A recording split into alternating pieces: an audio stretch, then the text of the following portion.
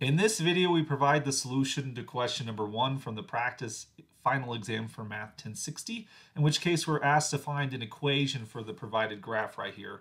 Notice that this looks like a sine wave. It starts on the midline and goes upward, so it looks like a sine wave without any horizontal translation, no reflections going on whatsoever. Notice it starts out at 0, midway would be pi. This is going to be 2 pi right here. So our period's 2 pi, so there's no change to the period whatsoever. It looks like just an amplitude change here, that the top of this thing is about halfway up to the first tick mark, so that would be y equals 1/2.